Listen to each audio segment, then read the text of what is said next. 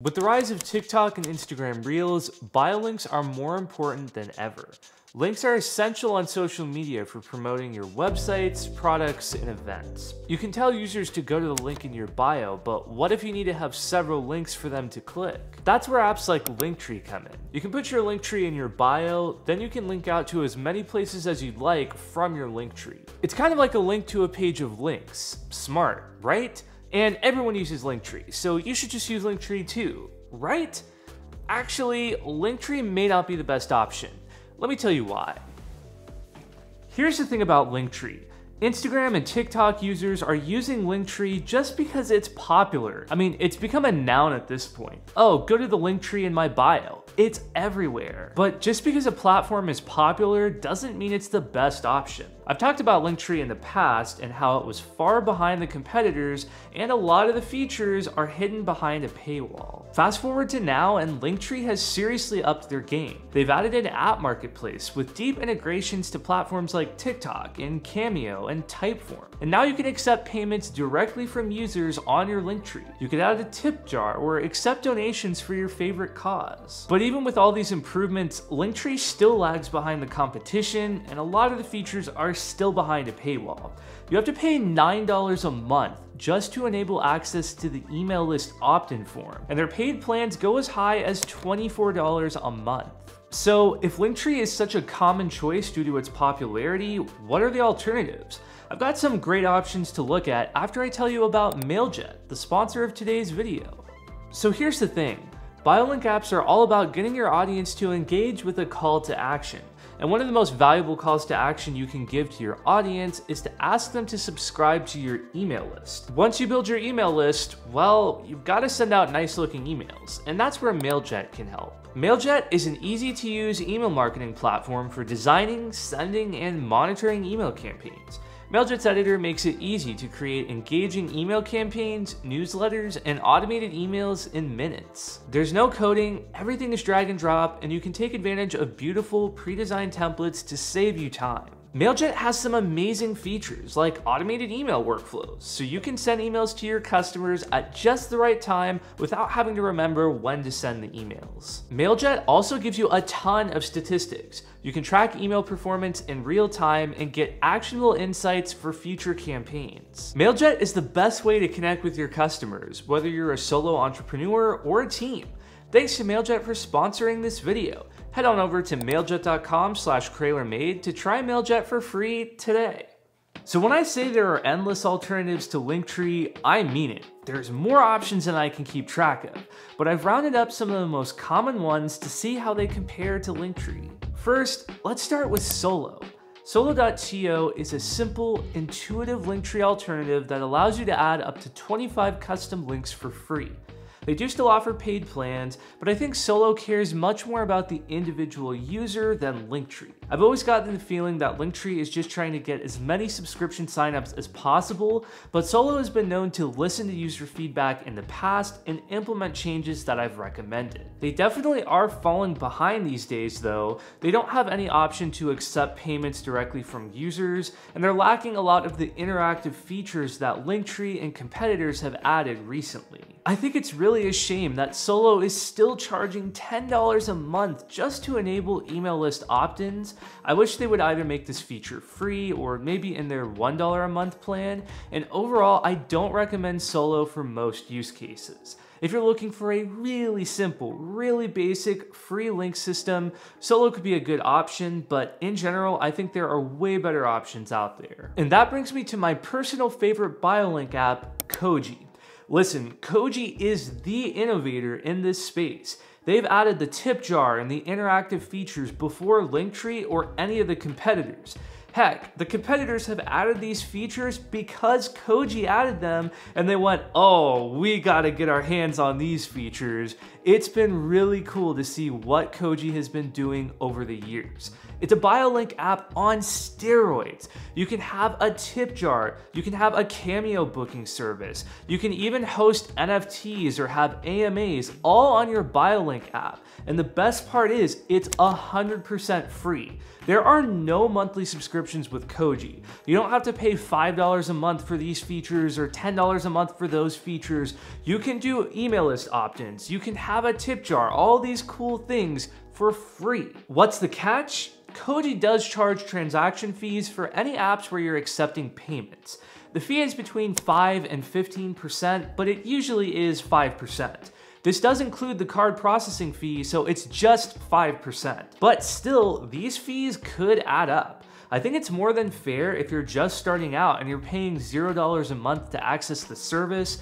What's a 5% fee for a couple donations through your tip jar or a couple cameos that are booked on your page? But what if you start to blow up? What if you start to get bigger? That 5% fee starts to equate to a big chunk of change, and there's no way to negotiate that rate down or pay a monthly fee in exchange for a lower transaction fee as you scale, so I could see that becoming a problem for big creators. But I think the thing I love most about Koji is the fact that none of the features are hidden behind a paywall. If you're not concerned about blowing up into the next Mr. Beast and having all these transaction fees, Koji is awesome. You can connect a custom domain. You can style your page however you want, all without a single monthly fee. And that is really cool, and it makes Koji the best overall option for anyone looking for an amazing bio link app. But what if you're looking to change it up? What if you're saying, Christian, I don't want my bio link page to look like everybody else's? Because let's be real, they all look the same. They all have the profile picture at the top and the rectangle links under it. Yeah, very unoriginal. Well, that's where Linkin.bio comes in. Linkin.bio is a platform by Later, a social media management service. The whole idea behind Linkin.bio is it mirrors your Instagram feed so you can see all of your recent posts, and users can tap each post to get to the corresponding link. The idea is if you're constantly having links associated with your Instagram posts, they see one that's maybe 3 days old, they go to your bio, they tap the same post thumbnail, and they get to the link that you were referring to in that post. Pretty cool, right? It's sort of like an Instagram profile within an Instagram profile. Some people think it's cluttered. I kind of fall into that opinion, but it is something that's different as far as layout. However, the biggest catch to Linkin.bio is the cost.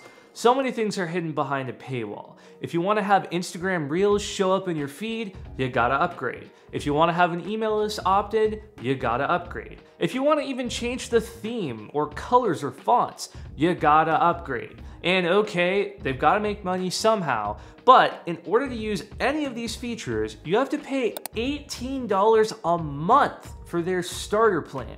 If that seems really expensive, it's because that's actually the starter plan for Later, the social media management platform. So you're getting 2 for 1. You're getting premium access to Later, where you can schedule social media posts on a calendar and a bunch of other features, and Linkin.bio is sort of a feature of Later.